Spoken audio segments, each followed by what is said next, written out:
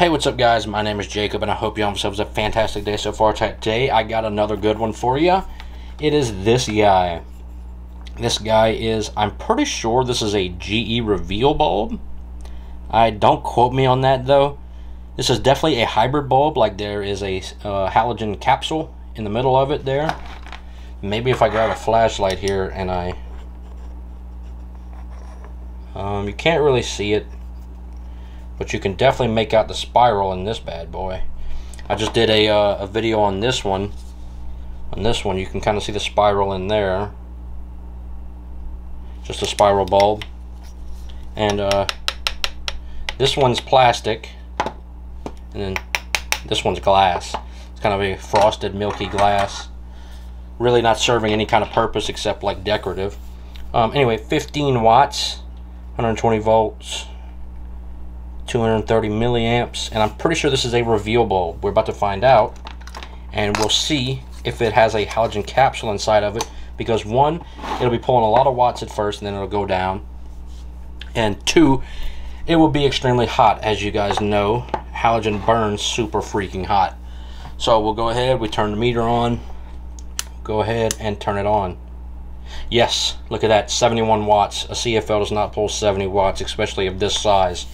And yes, it is very hot right now. So we'll let that warm up for a second. As you guys can watch that, you can watch the watts go down as the CFL warms up and the halogen capsule turns off. It'll probably go to about 15, 14 watts. And as you can see, a 0.96 power factor, because halogen is like a version of incandescent. So incandescent has a perfect power factor of just 1.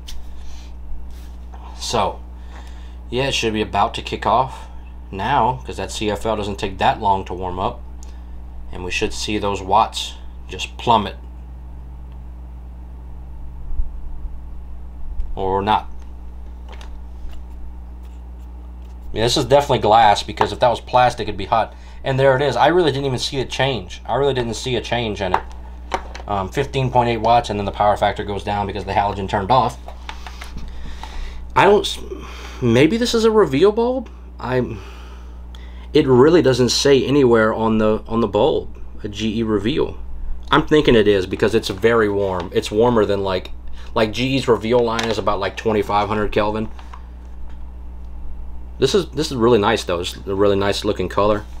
And oh wow, it's still very hot. So we'll go ahead and turn it off, and if you watch the meter there, don't know why I did that. 66 watts, and then it goes down to 15 again.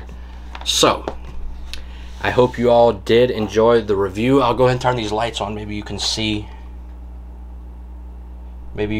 nothing. Okay, anyway guys, you can kind of see it, like you can kind of see it at first. It's bright, and then it'll dim down.